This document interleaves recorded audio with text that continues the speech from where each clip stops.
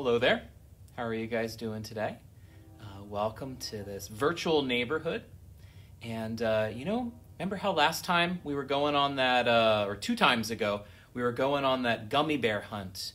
And remember how we lost Father Kermit? He sort of jumped off of the page and we weren't able to find him. Well, look, it looks like we found him. And you see what he's reading right now? I think he was catching up with some of the other chapters right now.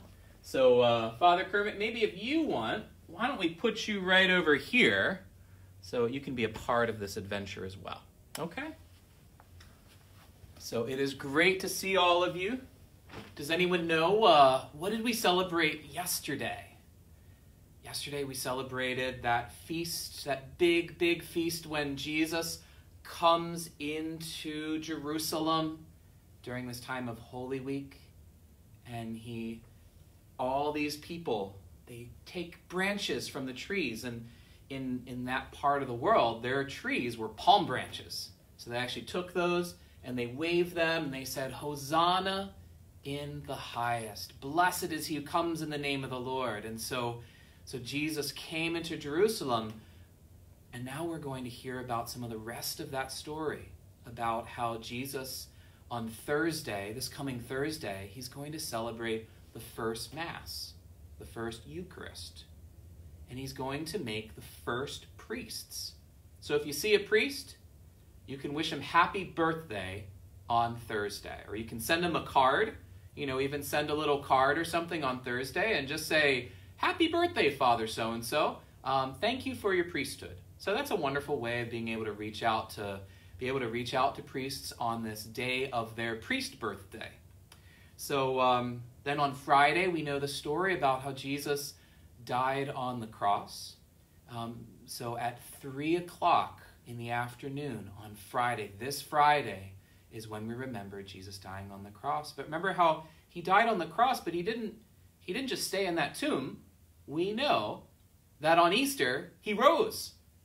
And that's why we're able to say, Alleluia. We can't say it right now because it's Lent, but we can say that once it comes to Easter, we can cry out, Alleluia. So get ready. It's going to be a wonderful, wonderful experience. And so it's important for us to make sure that we keep our eyes fixed on the Lord so that he can show us that he is our joy.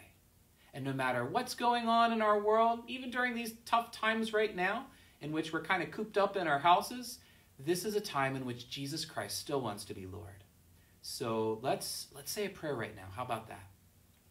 How about that, Father Kermit? Yeah, let's do that. All right. In the name of the Father, and the Son, and the Holy Spirit, amen. Lord, we thank you for this Holy Week. We thank you, Lord, for walking with us, even in difficult moments. We know that you always love us, and you never, ever leave us alone. So, Lord, help us to carry our palm branches, the palm branches of our hearts, that we might be able to praise you, Lord, each and every day, in the morning and in the evening, in the midday and in the afternoon, that we can always say, Jesus, you are our Lord. Our Father, who art in heaven, hallowed be thy name. Thy kingdom come, thy will be done, on earth as it is in heaven. Give us this day our daily bread, and forgive us our trespasses, as we forgive those who trespass against us. And lead us not into temptation, but deliver us from evil. Amen. In the name of the Father, and of the Son, and of the Holy Spirit. Amen. I want to tell you also just an amazing story that I was thinking about. And it's about someone named Saint Faustina. Saint Faustina is the one who gave us that wonderful image, that divine mercy image. I don't know if you've ever seen that before, but it's Jesus with his hand like this, and there's red and there's white coming out like that, which is his blood and water. But Saint Faustina, she was once a little girl, maybe about 7 years old, maybe 8 years old, and there was one time in which she wasn't able to get to Mass. And she was really, really sad because she wasn't able to receive the Eucharist. And maybe you might be feeling that right now. Maybe you might be feeling Maybe some of you are getting ready for First Holy Communion saying, oh, I really want to receive Jesus, but it seems like it's going to be such a long time. Well, St. Faustina, guess what she did in those moments? When she lived on a farm, and she could see way off in the distance the church. And there were these big, big, giant church bells that were able to ring and ring and ring and ring whenever special moments of the Mass happened. So what do you think what's one of the specialest moments that you can think of during Mass? Do you remember when the priest goes like this? And he says, take this, all of you, and eat of it. This is my body, which will be given up for you. And then he lifts up his hands, and you know that host that's right there, that was bread, it turns into the body of Christ. And in that moment, you know how sometimes at church we hear the ding, ding, ding, ding, ding, ding. I remember once my nephew, when we didn't have any bells, and he always knew that the bells came at that time, he just sort of made a bell noise. So we didn't have any bells, and he was maybe, I think, like 4 years old, and he just went ding, ding, ding, ding, ding, ding. So he knew how powerful those bells are to remind us that something special is about to happen. So St. Faustina, she was outside, and she looked over to where the church was, and she heard those bells. And guess what she did? She knew that Jesus Christ was coming on that altar way over there at that church. And she knelt down right on her farm. She just knelt on the ground, she folded her hands, and she made what's called a spiritual communion. So it's in those moments where you can't necessarily receive Jesus right now on your hand or on your tongue. But she said, I can't receive you right now, but I know that your mercy is so great that you can come into me even from all the way over there. And so she knelt and she prayed and she said, Jesus, come into my heart right now. I can't receive you sacramentally. That means when like the body of Christ actually goes on our tongue and then we eat it. But we can, like St. Faustina, say, I can't receive you in that way right now. But I know that you love me and you want to walk with me. So I'm going to receive you spiritually. So that's something that you can do every time that Mass happens, which is every single day. So not just on Sundays, but every single day, priests are celebrating Mass. And you can go into your heart and say, Lord, I want you to come right into my heart, and I'm opening up the door, and I'm even putting out the welcome mat to say, you are welcome. Come into my heart. So isn't that a beautiful thing? So that's what St. Faustina can teach us. St. Faustina lived in Poland, and then she became a sister, and then our Lord came to her and said, I want you to teach people about my mercy, how much I love them. But she started when she was a kid, loving Jesus by kneeling down right in her farm and being able to pray to Jesus way over at the church. So that's something to think about each and every day. How about that? So St. Faustina, pray for us. So we are getting ready for the next chapter of the Chronicles of Narnia, The Lion, Witch, and the Wardrobe. And right before I do that, I want to tell you about this exciting thing that's happening. It's called the Neighborhood Kindness Challenge. Some of you have already seen that. Some of you have already been a part of that. But it's something that we're doing through our school here of St. Mary's here in Plano. And you can look at it at our Facebook page. It just says Neighborhood Kindness Challenge. And there's even like hashtag Royal Kindness. But we're trying to be able to remind all of us the importance of doing those kind things to really be a neighbor to another person. Because remember, this is a virtual neighborhood right now, and there are ways in which we can pray for one another, we can lift one another up, and we can help people who are in need, or maybe those that are helping us right now, like the police officers and the firefighters and the nurses and the doctors and the grocery store workers. All those different people are helping us during this time, so we can help them with our kindness.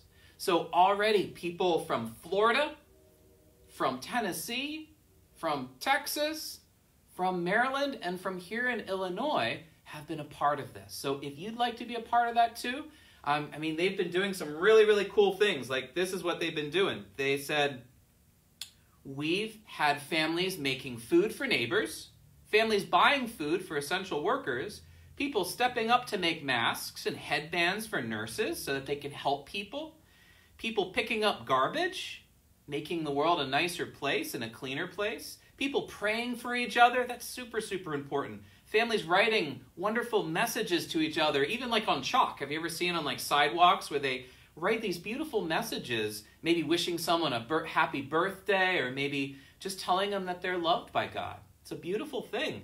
And then people collecting food for those in need. So those are some of the things that have been happening already. And think about what are ways that you too can be creative in being a part of this. So for all of you who have been helping with that, thank you guys so much.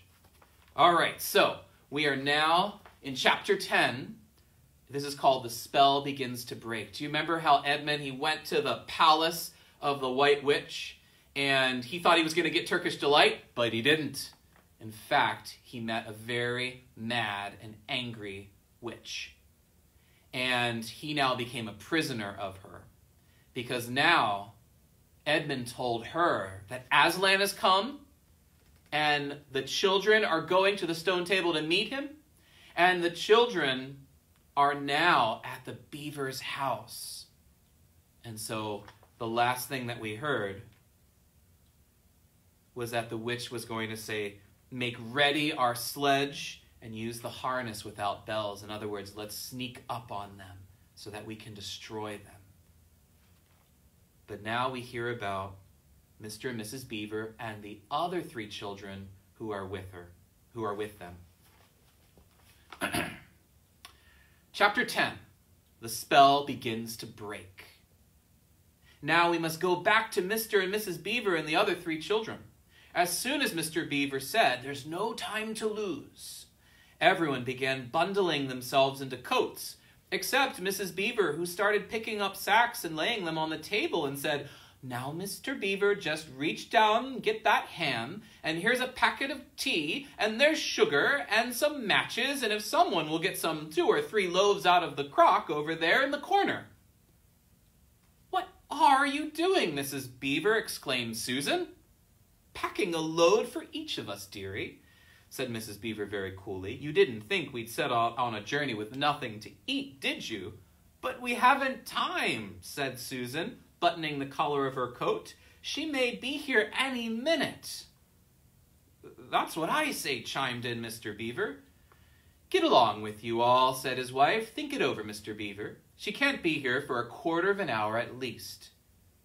But don't we want to get as big a start as we can possibly get, said Peter, if we're to reach the stone table before her? You've got to remember that, Mrs. Beaver, said Susan. As soon as she looked in here and finds we're gone, she'll be off at top speed. That she will, said Mrs. Beaver, but we can't get there before her, whatever we do, for she'll be on a sledge and we'll be walking. Then we have no hope, said Dearie. Now, don't get so fussy, there's a dear, said Mrs. Beaver. But just get half a dozen clean handkerchiefs out of the drawer. Because we've got hope. We can't get there before her, but we can keep under cover and go by ways she won't expect. And perhaps we'll get through. That's true enough, Mrs. Beaver, said her husband, but it's time we were out of this. And don't you start fussing either, Mr. Beaver, said his wife. There, that's better. There's 5 loads, and the smallest for the smallest of us. That's you, my dear, she added, looking to Lucy. Oh, do please come on, said Lucy. Well, I'm nearly ready now, answered Mrs. Beaver at last, allowing her husband to help her with her snow boots. I suppose the sewing machine's too heavy a thing to bring. Yes, it is, said Mr. Beaver. And a great deal too heavy. And you don't think you'll be able to use it while we're on the run, I suppose. I can't abide the thought of that witch fiddling with it, said Mrs. Beaver, and breaking it or stealing it as likely as not. Oh, please, please, please, do hurry, said the 3 children. And so at last they all got outside, and Mr. Beaver locked the door. "It'll delay her a bit," he said. And they all set off, carrying their loads over their shoulders. The snow had stopped, and the moon had come out when they began their journey. They went in single file. First Mr. Beaver, then Lucy, then Peter, then Susan, and Mrs. Beaver last of all. Mr. Beaver led them across the dam and so on to the right bank of the river, and then along a very rough sort of patch among the trees right down by the river bank. The sides of the valley, shining in the moonlight, towered up far above them on either hand.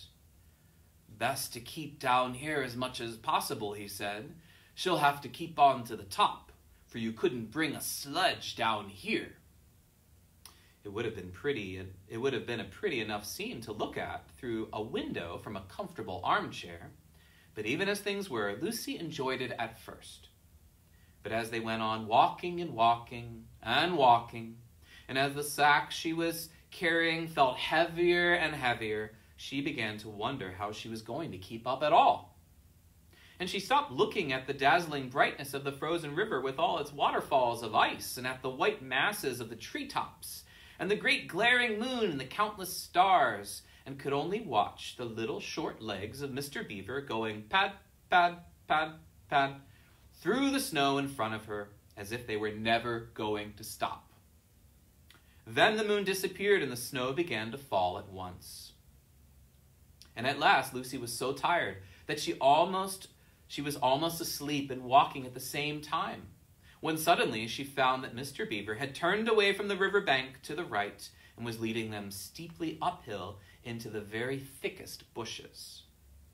And then, as she came fully awake, she found that Mr. Beaver was just vanishing into a little hole in the bank, which had been almost hidden under the bushes until you were quite on top of it. In fact, by the time she realized what was happening, only his short, flat tail was showing. Lucy immediately stooped down and crawled in after him. Then she heard noises of scrambling and puffing and panting behind her, and in a moment all 5 of them were inside. "Wherever this is," said Peter's voice, sounding tired and pale in the darkness. "Or wherever is this?" said Peter's voice, sounding pale and tired in the darkness. I hope you know what I mean by a voice sounding pale. "It is an old hiding place for beavers in bad times," said Mr. Beaver, "and a great secret. It's not much of a place, but we must get a few hours' sleep. If you hadn't all been in such a big fuss when we were starting, I'd have brought some pillows." Imagine her bringing all these things, pillows and a sewing machine. Wow. It wasn't nearly such a nice cave as Mr. Tumnus's, Lucy thought, just a hole in the ground, but dry and earthy. It was very small, so that when they all laid down, they were all a bundle of clothes together. And what with that and being warmed up by their long walk, they were really rather snug. If only the floor of the cave had been a little smoother. Then Mrs. Beaver handed round a dark little flask out of which everyone drank something. It made one cough and splutter a little and stung the throat, but it also made you feel deliciously warm after you'd swallow it. And everyone went straight to sleep. It seemed to Lucy only the next minute, though it was really hours and hours later, when she woke up feeling a little cold and dreadfully stiff, and thinking how she would like a hot bath. Then she felt a set of long whiskers tickling her cheek and saw the cold daylight coming in through the mouth of the cave. But immediately after that she was very wide awake indeed, and so was everyone else. In fact, they were all sitting up with their mouths and their eyes wide open, listening to a sound which was the very sound they had all been thinking of, and sometimes imagining they heard, during their walk last night. It was the sound of jingling bells. Mr. Beaver was out of the cave like a flash the moment he heard it. Perhaps you think, as Lucy thought for a moment, that this was a very silly thing to do. But it was a very sensible thing. He knew he could scramble to the top of the bank among the bushes and brambles without being seen. And he wanted above all to see which way the witch's sledge went. The others sat all in the cave waiting and wondering. They waited nearly 5 minutes. Then they heard something that frightened them very much. They heard voices. Oh, thought Lucy, he's been seen. She's caught him. Great was their surprise when a little later they heard Mr. Beaver's voice calling to them from just outside the cave. It's all right, he was shouting. Come out, Mrs. Beaver, come out, sons and daughters of Adam. It's all right. It isn't her. This was bad grammar, of course, but that is how beavers talk when they get excited.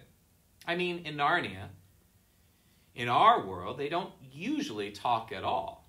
Beavers usually don't talk at all. I don't know if you've ever met a talking beaver before, but in Narnia, when they talk, when they get excited, they don't always use bad grammar, or they don't always use good grammar.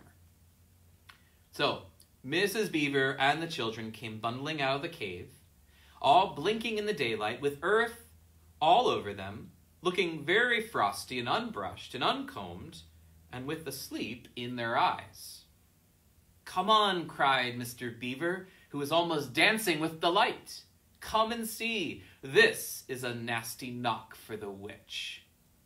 It looks as if her power is already crumbling. What do you mean, Mr. Beaver? Panted Peter as they were all scrambled up the steep bank of the valley together. Didn't I tell you, answered Mr. Beaver, that she made it always winter, do you remember the next part, and never Christmas? Didn't I tell you? Well, just come and see. What do you think it is? And then they were all at the top and did see. It was a sledge, and it was reindeer with bells on their harness. But they were far bigger than the witch's reindeer, and they were not white, but brown. And on the sledge sat a person who everyone knew the moment they set eyes on him. He was a huge man in a bright red robe, bright as holly berries, with a hood that had fur inside it, and a great white beard that fell like a foamy waterfall over his chest. Do you know who this is? Everyone knew him because though you see people of this sort only in Narnia, you see pictures of them and hear them talked about even in our world, the world on this side of the wardrobe door. But when you really see them in Narnia, it's rather different. Some of the pictures of Father Christmas in our world make him look only funny and jolly. But now that the children actually stood looking at him, they didn't find it quite like that. He was so big, so glad, and so real that they all became quite still. They felt very glad, but also solemn. I've come at last, he said. She has kept me out for a long time, but I have got in at last.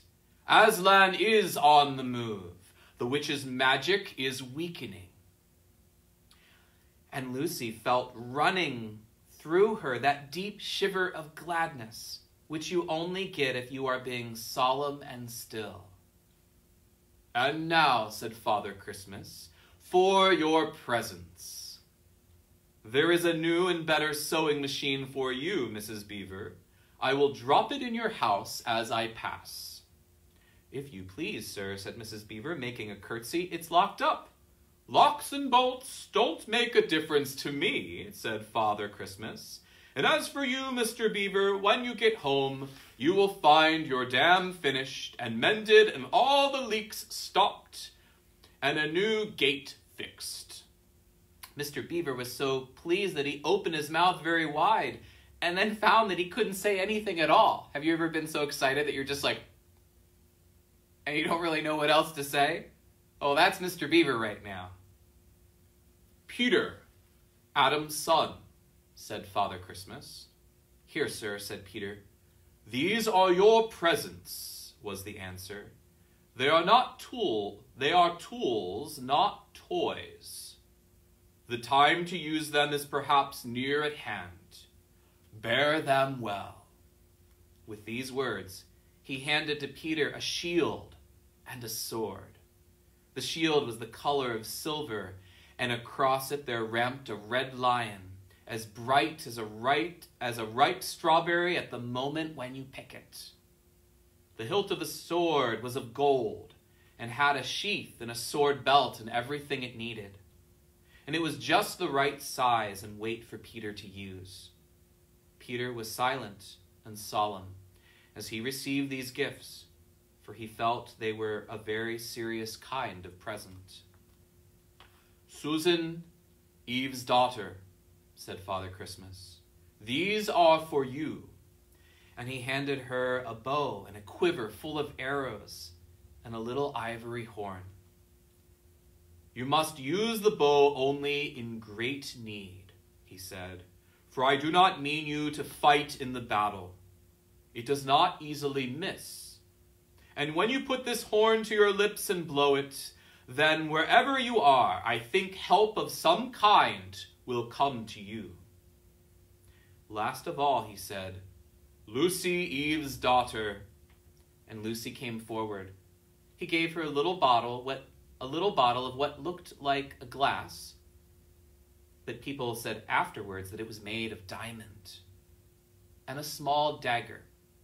"In this bottle," he said, "there is a cordial made of the juice of one of the fire flowers that grow in the mountains of the sun. If you or any of your friends is hurt, a few drops of this will restore them.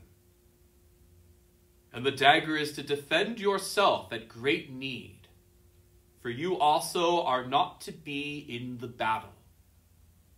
"Why, sir," said Lucy, I don't know, but I think I could be brave enough." "That is not the point," he said, "but battles are ugly when women fight.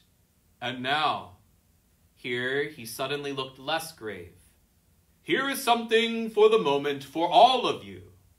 And he brought out, I suppose from a big bag at his back, but nobody quite saw him do it, a large tray containing 5 cups and saucers, a bowl of lump sugar, a jug of cream, and a great big teapot all sizzling and piping hot.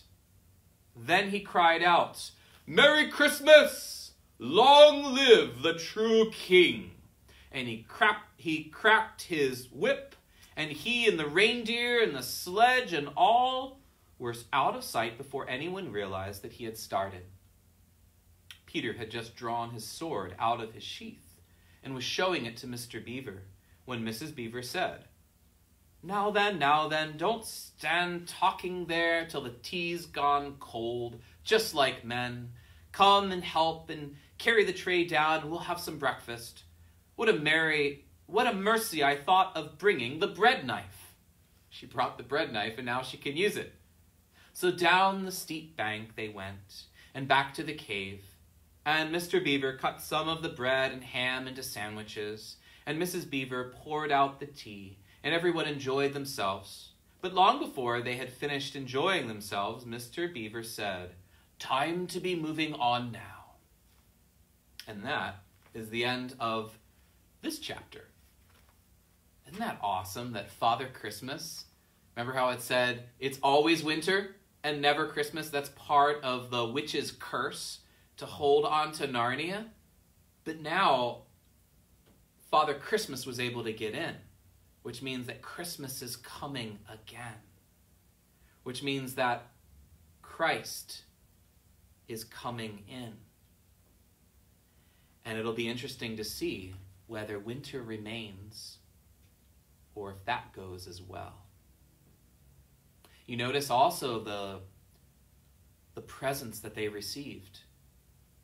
They were not Legos. They were not SpongeBob SquarePants, but they were very solemn gifts. They were very serious gifts. Peter received a sword and a shield.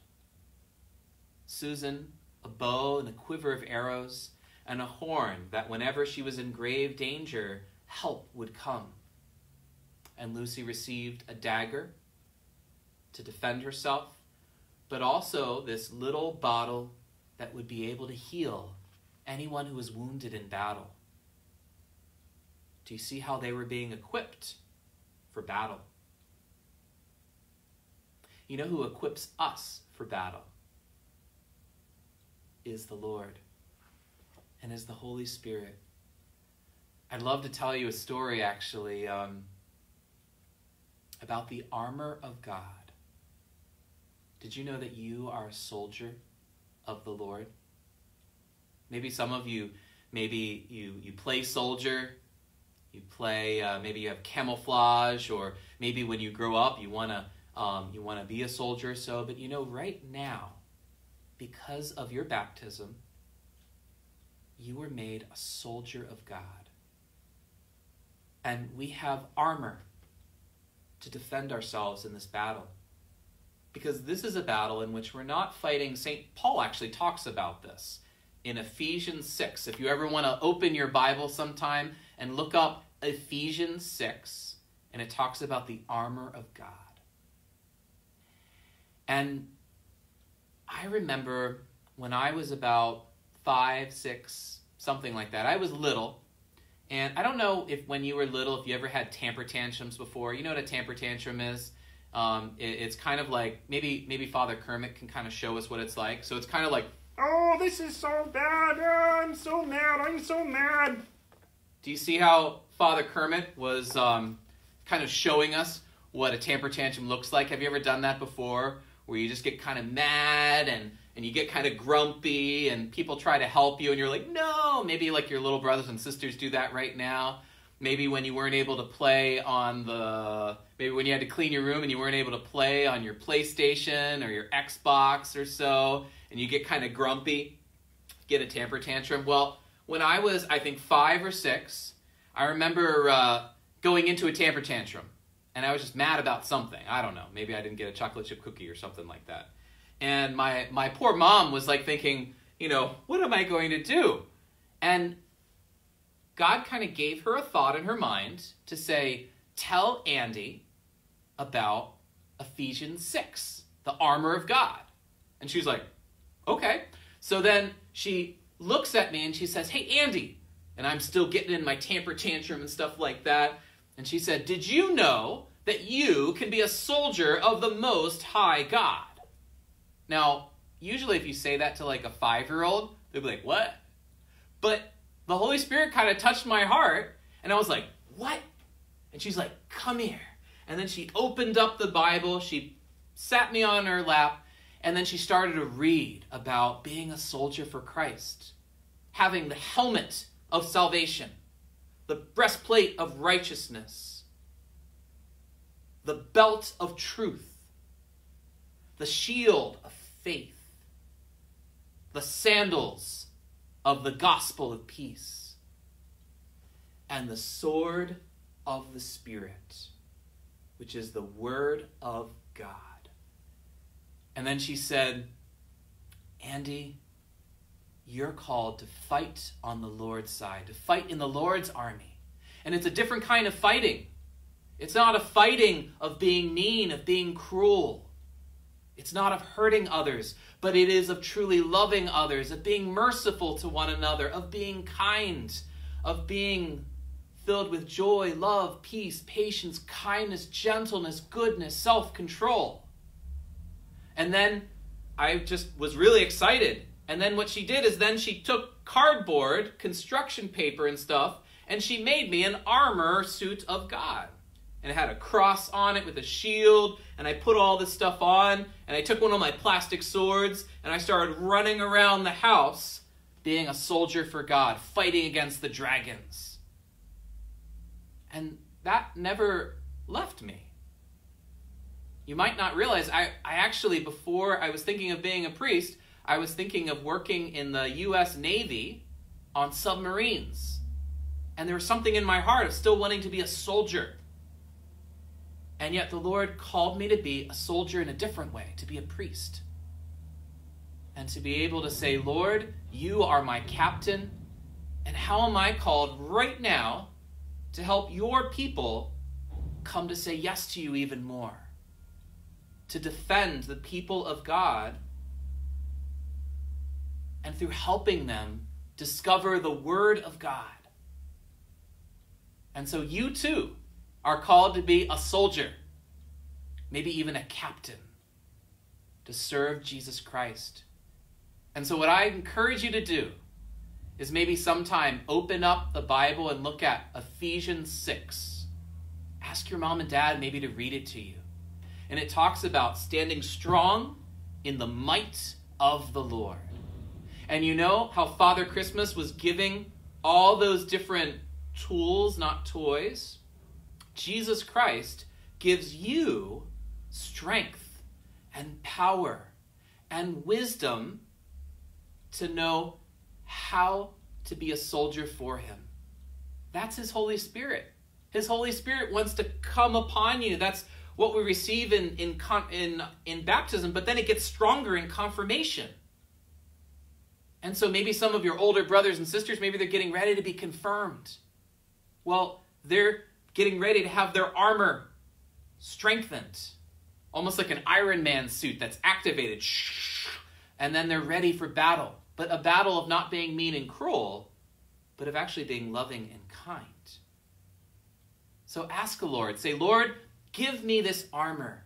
Help it to be activated. Help me to be a true Iron Man that allows the Holy Spirit to make the Iron Man suit, which we can think of that as the armor of the Holy Spirit, to be activated so then I can help my neighbor in need. So Father Christmas shows us an image of giving the children in this story the armor of God. Let's pray that they use it wisely, and we're going to find what happens with that next time. So I will see you guys tomorrow, and let's say a prayer. In the name of the Father, and the Son, and the Holy Spirit, amen. Let's pray the Hail Mary together, because Mary also covers us with her mantle. That's her cloak, which she also protects us and strengthens us to be able to fight as a soldier for Jesus Christ. Hail Mary, full of grace, the Lord is with thee. Blessed art thou among women, and blessed is the fruit of thy womb, Jesus. Holy Mary, Mother of God, pray for us sinners, now and at the hour of our death. Amen. And may the Lord bless you, the Father, and the Son, and the Holy Spirit. Amen. So, Father Kermit, I think we're going to see them tomorrow then, right? Yep, see y'all later, alligators. All right, thank you very much.